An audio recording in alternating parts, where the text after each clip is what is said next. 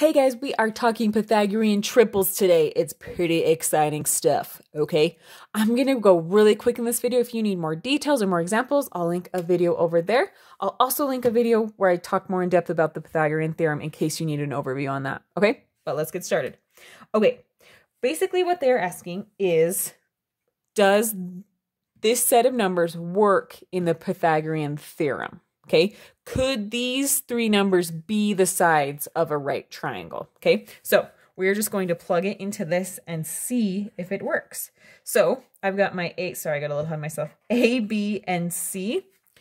I know 17 is C because it is the longest side, the biggest number. So if this is a right triangle, 17 would be my hypotenuse. Okay, so here we go. A squared is 8 squared plus B squared is 15 squared.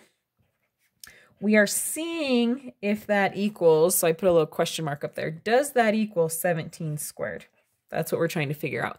If it does equal that, it's a Pythagorean triple. If it doesn't, it's not. Okay, 8 times 8 gives me 64. 15 squared gives me 225.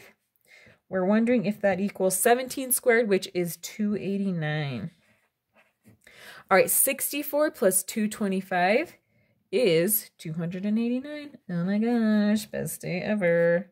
So we have 289 equals 289. So yes, this is a Pythagorean triple, okay? If we had gotten something like 272 equals 289, then that would not be it, okay? But since they're equal, yes, it is, okay?